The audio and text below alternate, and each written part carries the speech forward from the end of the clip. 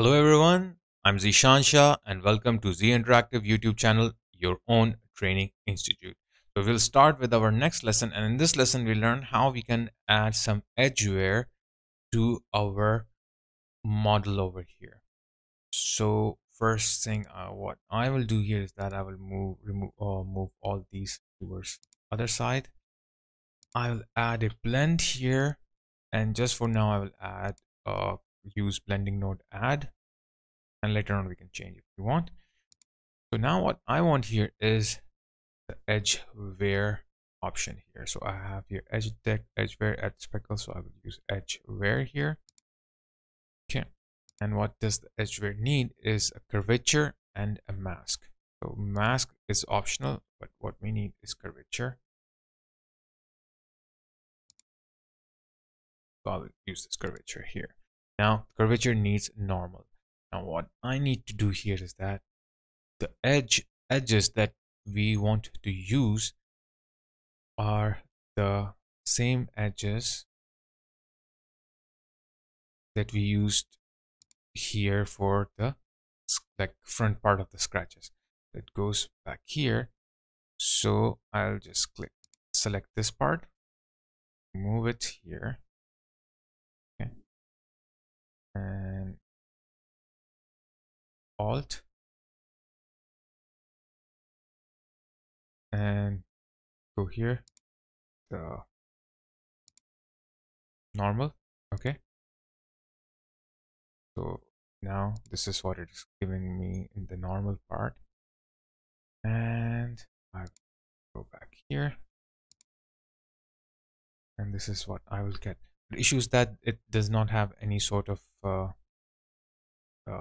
like what you call vents, so we need vents here. What I'm going to do here is that, let's see, I don't want to use this one here, so let's check how we let's remove this from here, and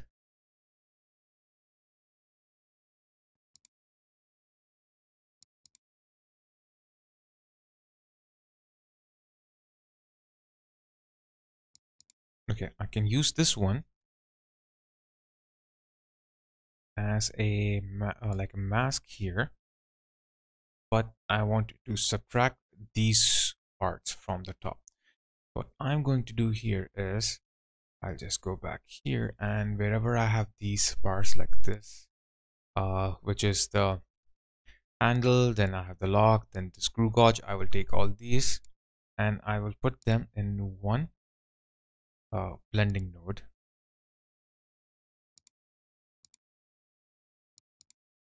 Add, okay, and then I will add one more,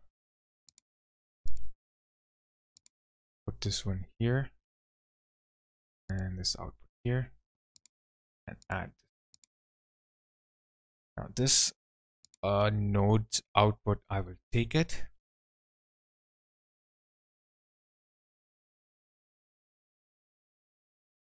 and I will go back here and use a blending node. Okay. This should go in the top part, and from here, like, which is the foreground, and this blend, the one that we have, where we have all the other things, okay, including the name tag, I will use this here. Okay, and in this blending mode I will use subtract, so it will subtract these parts from the top, okay, because these are the one that I don't need. What will left is this, but it doesn't matter because it's just like outline for handle, lock, and lock gauge. It won't matter because it will not show on my space over here, so that's fine with it.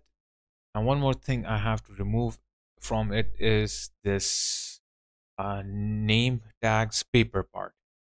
So what I'm going to do here is, paper part is here coming down, I will make another blending node here.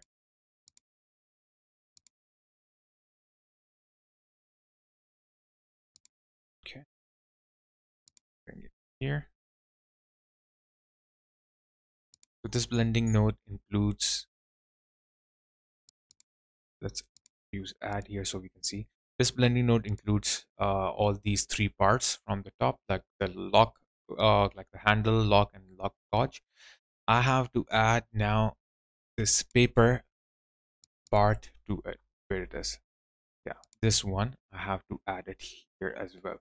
So what I will do, go to this connector which is already there, press Alt, click it here, and then add, already it is added, so you can see this part is now also included. Now if I will go to this blend, it is subtracted here. So now this is what we need to plug it in inside our, oops,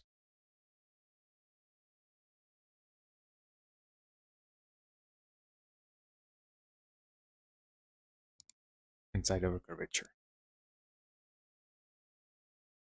Yeah, basically not the curvature. Let's leave this. We don't need this.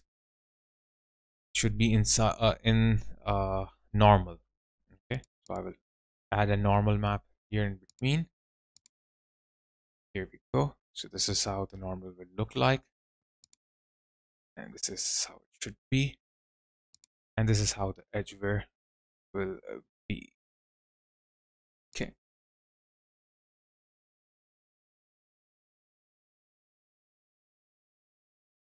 Now mask is optional here, so let's use a mask so we can at least get rid of these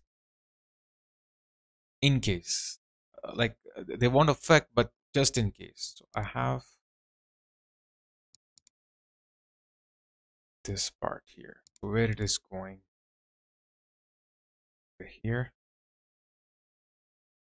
From here, what we can do is that I can press Alt, take this part from here, Alt here, all the way here, Alt,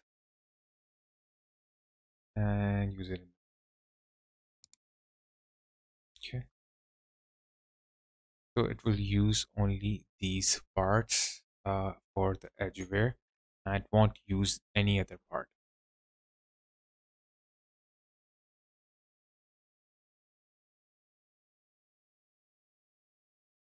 And yeah, one thing we are missing here is the rivets.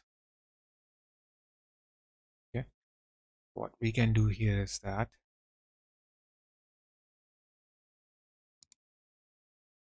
we have to add rivets to this as well. Here I will add a blend node.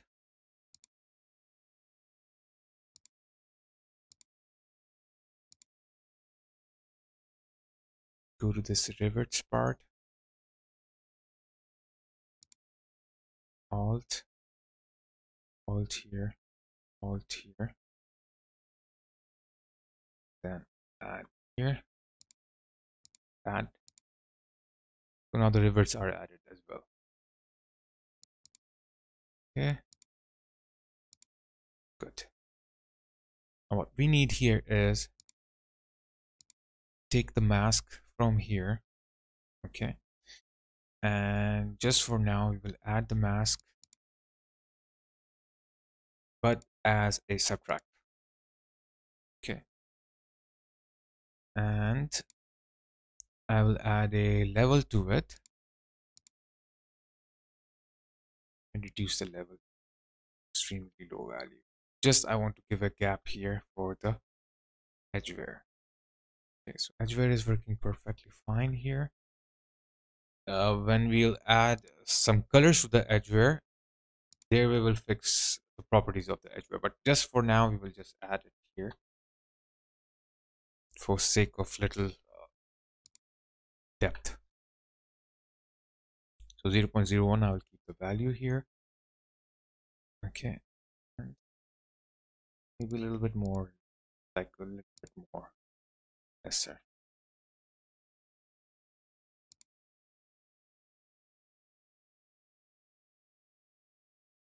Okay, so 0.05 I will keep it for the subtraction, for the depth.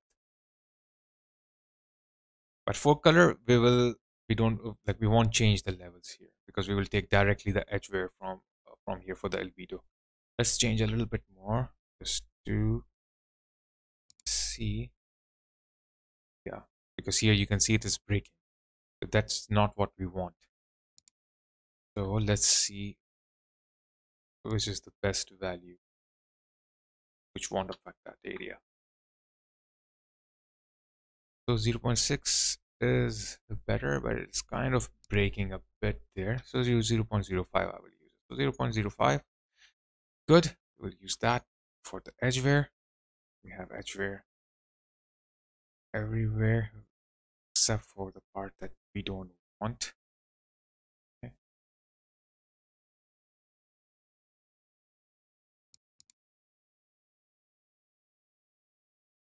It's creating the edgeware here as well. Now what we need to do at this stage is go back here. Okay. And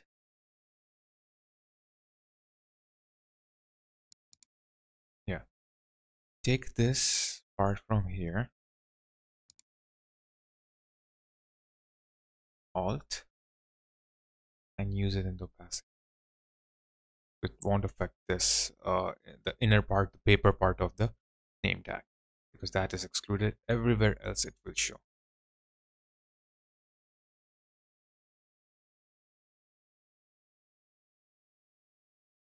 Okay, so we are done with the edgeware.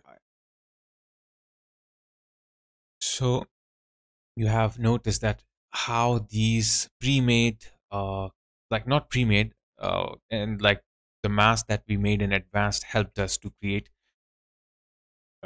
this edgeware. So we already had it, so we just have to drag and drop and then add it, do over a little bit more calculations. So making mask is little like is very helpful. So you should know which mask should work like better, and keep in mind as much you can make your work procedural, it will be easier for you. Okay, instead of copy pasting, use the existing like nodes, so that if you change the original one, anything that which is associated to it will change. So that I believe is the best part here. Okay, and keep everything procedural so you won't have any issues, and also keep everything neat and clean. Okay, so I'll just do this cleanup here so it won't make any issue.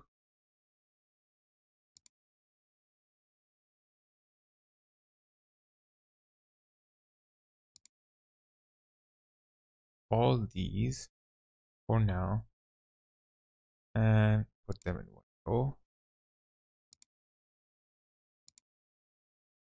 Then here. Yeah.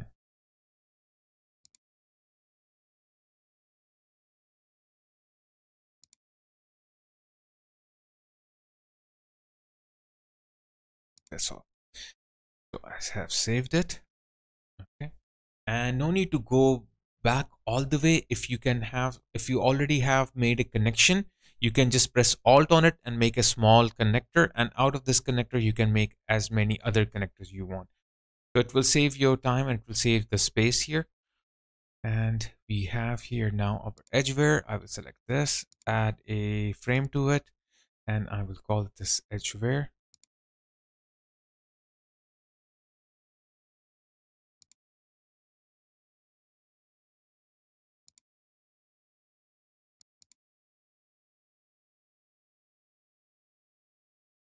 So this time I use the edgeware instead of metal edgeware, because edgeware, like edgeware will be is will like, because I want to demonstrate edgeware also, because already a metal edgeware we have used. Now how we can use the edgeware, that's something new which I want to like teach you. So I hope you have learned something from this lesson.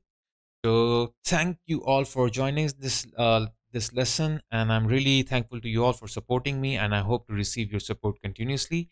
I have noticed that many of you are watching my videos but not have subscribed to my channel yet. So please subscribe to my channel and also click the bell icon so you can receive all the notifications about the great new contents I will be uploading soon. If you have liked my video, so please hit the like button, and if you have any queries or questions, then leave them in the comment section below and I will answer them as soon as possible. And one request I have, and that is, I have noticed that some of the viewers do not watch my videos online and instead they download them. So please, if anyone is doing that and you find someone doing this, then please stop them, because this will never help me to get my hard work paid off and it will demotivate me. So I don't want to stop making tutorials for you all.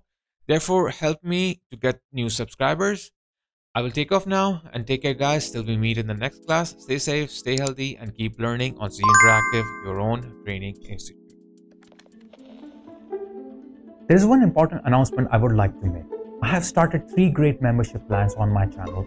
I have introduced ZI Friends membership plan, which will give you exciting perks like loyalty badges and priority on comments. I have also introduced ZI Early Bird plan, which will give access to Z Interactive tutorials way early before they become public. So you will get all these lessons at once and you can binge watch. Last but not the least, I have introduced ZI Premium plan, which will give access to advanced professional tutorials, which you will find at very expensive outside, and I will be giving this at a very low amount of price. So visit my channel now and click on the join membership to get more information. I hope you become one of my members. If you want to learn how to create a highly detailed prop procedurally using Substance Designer, so this premium tutorial series is for you.